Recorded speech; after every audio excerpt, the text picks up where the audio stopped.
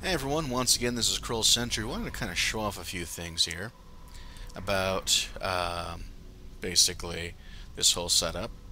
So this is actually the Millennium City Powerhouse, and I haven't really shown everything. Now of course a lot of it doesn't really matter, we're probably never going to use a theater. This is basically where you were supposed to see the, if I remember correctly, the explanations and such initially, but yeah, there's nothing here. That's the gist of it. Hey, we can even go back. Oh, that's interesting. I didn't know they stuck a tailor back here. It's kind of cool. Anyways, moving on though. Let's go ahead and head back out of here. But I wanted to kind of show some of the areas I never really went in here. Um, and I wanted to take you through the respec process a bit. I will try to keep it from taking too long, but I already know what I'm doing, so that shouldn't be a problem. Alright, so we got 24 players in there right now. It's a little crowded. I think 40 is the max in this zone. Anyways, it's not a big deal. Well, let's just kind of show off some things. Why don't we go ahead real quick and talk to a... You're going to have to actually talk to a powerhouse trainer, not just click train, in order to remove powers. So the thing is, if I want to remove Shadow Blast, I would have to pay for each and every one of these in order all the way up to Shadow Blast and get rid of that one. And then at least I wouldn't have to get rid of Shadow Blast, but everything else. That's going to take a lot of money. Look at all that gold it's going to take at the end. Do I have enough? Absolutely I do. But it's a giant pain in the rear. On the other hand, I've got 6 retcons from wherever. So let's just do a quick, full retcon here. Reset from item in this case. Alright, now we already know some of it, because it's the same old, same old. Alright, so we're going to go ahead and train up. The first thing is, we already know some of what we're going to do.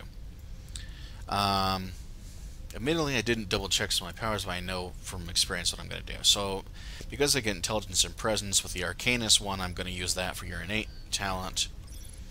And then primary super stat, what I believe was... Oh, dang, I don't remember. Go figure. I think it was Presence is what we went for. That will add onto healing, crowd control, etc. Intelligence will help us with our discounts, stealth detection, energy costs, and supposedly pet damage. Whereas Presence supposedly affects pet health. But they keep changing it. Like you see in here where it pops up in the black box over here, it says improves the health of heroes' pets, but doesn't say it in the shorthand here. I don't know if they removed it or not, because quite frankly they never actually explained a lot of this stuff. And this talks about the damage. But then again, if you go to dexterity, let's see if that actually works it right. It's ego, is that actually still correct? Yeah, it says it helps determine the hero's critical hit severity, which it does not. That was removed. So I don't know that this is actually going to be a big impact.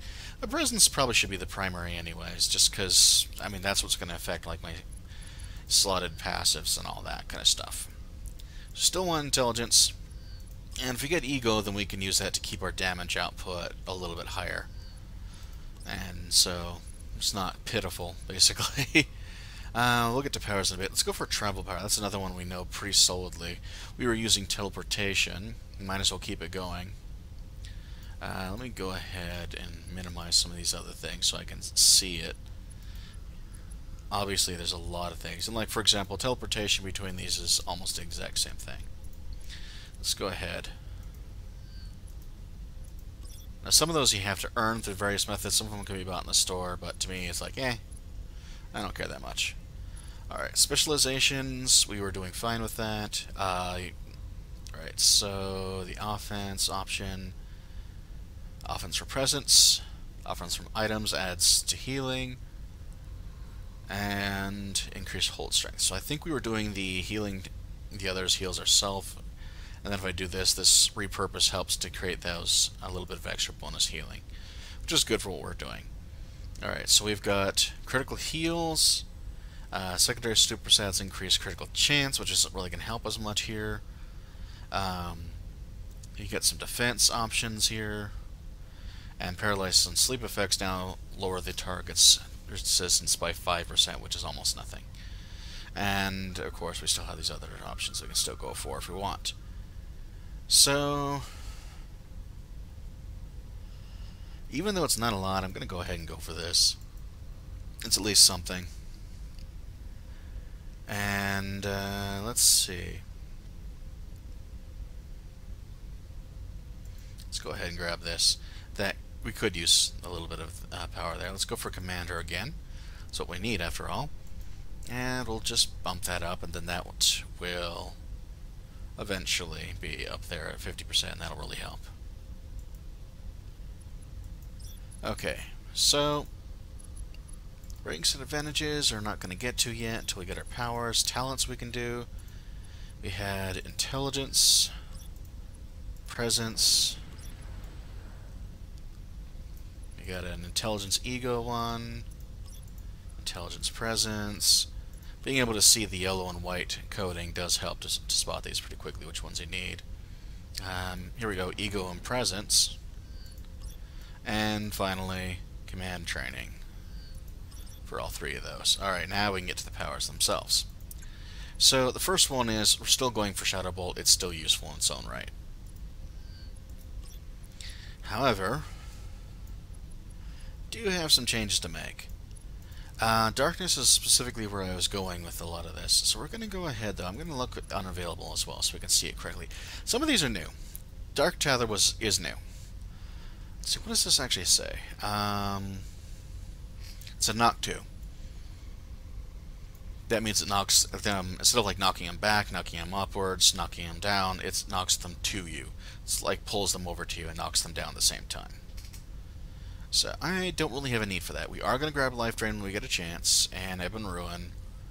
So Shadow Embrace, basically if we go down and do the advanced description, it's got a 20% chance per tick of applying Feared. And it does more damage the longer you maintain it, as far as the damage per tick. So you really need to have a lot of endurance for that to work, and it's often not going to work. Some of them are interesting. Oh, here we go. Soul Vortex. It's a relatively new one comparatively. It's a click. It's got a 14-second recharge right now. That's probably higher normally, but intelligence helps lower that. Foes within it take 18-dimensional damage every second. It pulls them in, and they have 15% chance to be feared. Now this takes almost no time, low energy cost. That might be good. Let's see what it said about advantages. Well, Soul Drain applies dependency. Let's see, what does dependency do again? Dependency provides a small heal to whoever is closest to the target. After his destination. I think it basically, when the enemies are, like at a certain point, it just, like, it expires and throws a heal out at you or something like that. Anyways, doesn't matter. But, it's a weird one. But this, we don't have to worry about maintaining it. It's a cheap energy cost, but you can only apply it once every few seconds. But since that's more of what we're going to do, I think that's what we're going to actually go for in order to make this work. Shadow Eruption's new. For me, anyways. I don't know. I haven't been keeping that much tabs on the newest updates. Looks like it's a big one. Dimensional damage. Knocks enemies away from you, so it says ranged AoE knockback, but it looks like it might be point blank. And you can charge it up. With advantage, you can also cause it to stun enemies. With Blot, work up, applies restoration, grants a heal over time. Interesting. Heals for an additional amount if your health is low, so it can be used as like an emergency heal. Short internal cooldown though. Drag back becomes a knock towards instead of knock away, so good for if you want to be a melee guy. Pull them into your range and such. Devoid, which makes them more vulnerable to other attacks. Consume fear. On full charge, consumes the fear of unaffected targets and does additional dimensional damage. And then some standard ones. But it looks like, yeah, it doesn't say a range because it is point blank, but it's 25-foot sphere, so it's so big that they're going to go ahead and count it as basically area of effect. Alright. So here's another one, Shade Storm. Maintain dimensional damage over time, apply chance to apply fear, chance to knock down targets that are affected by fear. You can cause it fully maintained, also stuns. Instead of knocking down, it can knock the targets up into the air, which is a little bit more effective, actually. Void Feast, any fear targets consumes fear stacks you have in targets and heals you for each one consumed. It's a life drain effect, so that'll get the bonus from some of these powers. Not Shadow Shroud. There's another one that's in here I can't find. Anyways, it doesn't matter. Anyways, the thing is, there's some pretty cool stuff here. So yeah, all right. So I'm not going to be using those, but that's just to give you an idea. There are some cool powers out there. We're definitely going for a pet build still, though. Oh, here we go. That was what I was going to say. So it's a slotted passive. It boosts your damage like normal you would expect. It also has aggression, stealth, so perception, stealth. Basically makes it so it's harder for enemies to see you. But it also gives you a little bit of a lifesteal attack on there. I think if you go for the celestial one, you can also grab extra healing. Compassion we definitely already had. I want to keep that going. Ebon Void we already had. Let's keep that going.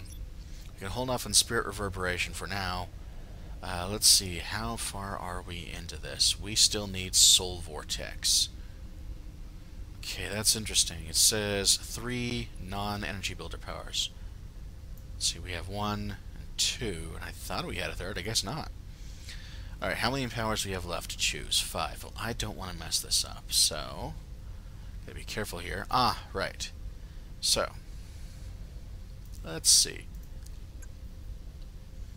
See, what this is, if you use dimensional damage against the target that's feared, which can even include your energy builder, you'll get energy. It can only happen once every 3 seconds, but it's a good way to bring it back. And these are all, like, big things. Ultimate powers, some of these can only be found in, like, a logbox or something, so they can basically get more money out of you. Honestly, it's not worth it. Just saying. But whatever. To each their own. So let's go ahead and see at this point if we have enough for any pets. I don't think we do. Let me go ahead. We're not using close attacks, so I can close those down. So we have a lot. Actually, let me go ahead and go straight to Gadgetarian and make it easier. We already have a forearm to toggle on, so we don't need that. Let's take that back up in its little corner where I normally keep it. That leaves this. Alright, so we do need more powers out of here. Come to think of it. Life Drain. It's in the same boat. I still can't get it.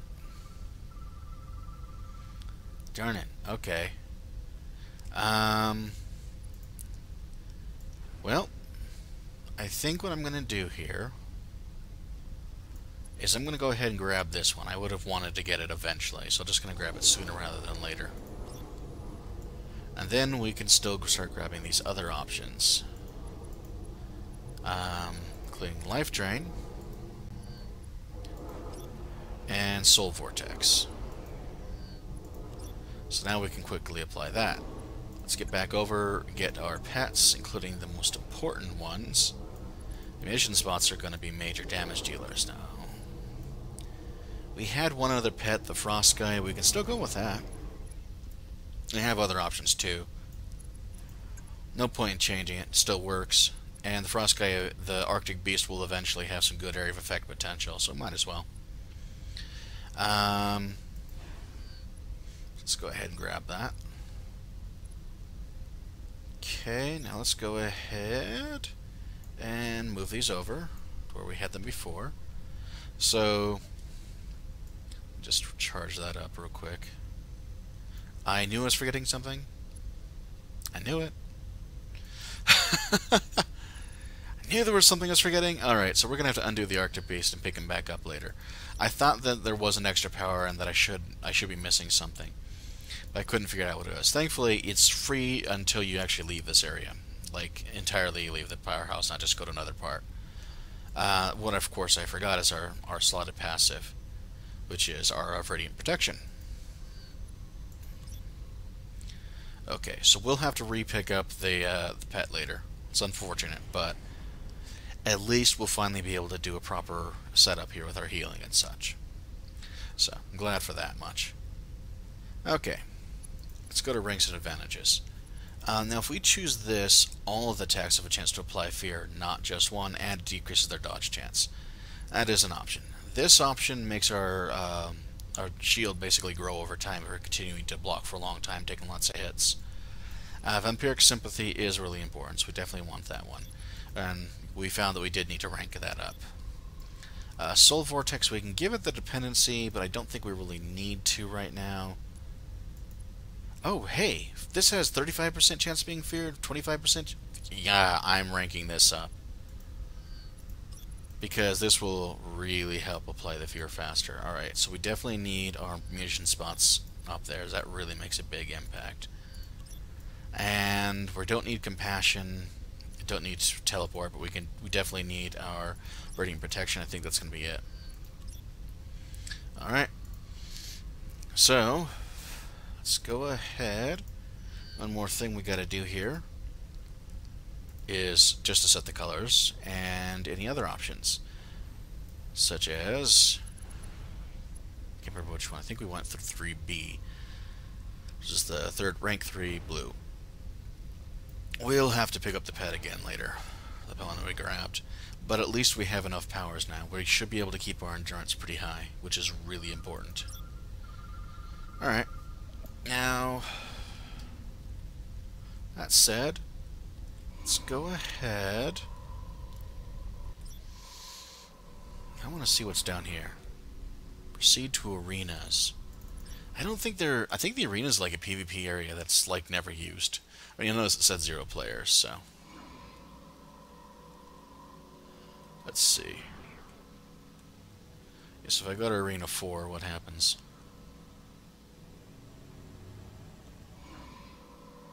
Pretty much nothing? Yeah, thought so. Anyways, doesn't really matter. But the thing is, it's there. I did want to show something else entirely, though. Oh, what's this? Is this like a trainer? Yeah, okay.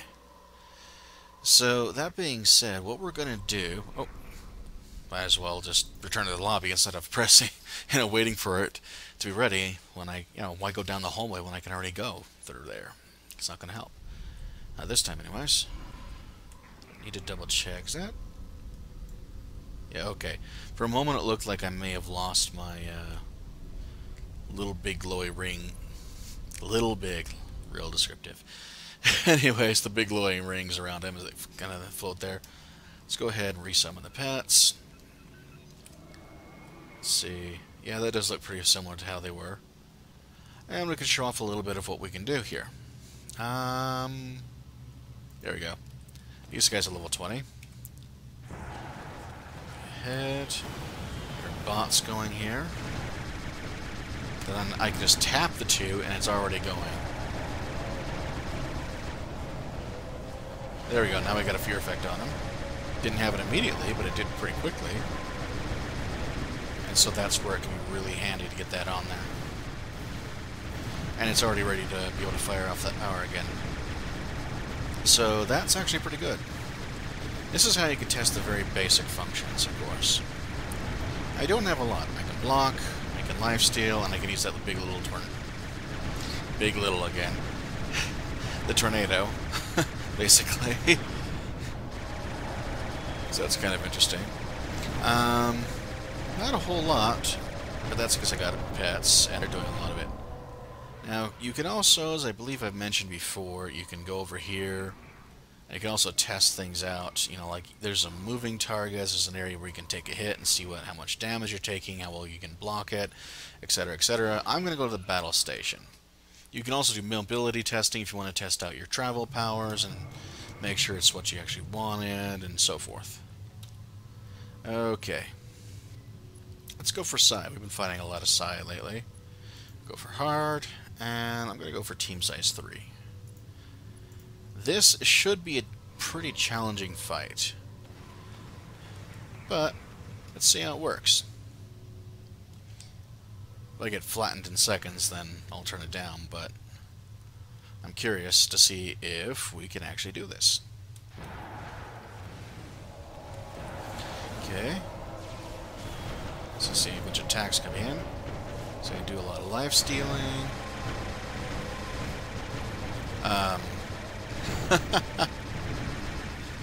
Having troubles trying to get that off just because everyone was dying so fast, which is good. Alright, so let me get up to here. Whoops. Got hit there. And then I can fire off another one of these and get some more lifesteal out of them. So that's great. Gotta make sure they aren't able to do anything to me, though. Okay. See, that is a lot better than I had before, actually. That is a lot better. That's very interesting. So hard just means they're a little bit higher level. See, they're set to be one level above me, 22, and I'm 21. And easy would have been one level below me. And it's set for basically 3 encounters in one type thing. Okay, I'll have to block for a bit because I can see that there's some incoming attacks I can't see very well. There we go. Oh. Held. Not what I wanted. Okay. Apply that fear effect so we can get our full healing out. Yeah, the healing is much, much stronger right now. So that is the kind of thing that it's good to know about. And yeah, sure, we don't get any experience, but it gives a little bit different fight for each one of these. See, like there's an agent in this one, there wasn't the first. So the first one is generally more of just like a swarm of minion type thing with very little stronger opponents. This one tends to be more towards a fewer number of stronger opponents. And I think we get more of a higher number of the mid-range opponents with the one over in that corner over there that we'll get to in a minute. I think I'm going to hold back on some of this. Placate. Alright, they used to placate on one of the bots to avoid being hit. Makes sense. Alright, which is part of why the damage output dropped. Alright. So let's go ahead. Let's go ahead and get our Soul Vortex thing going.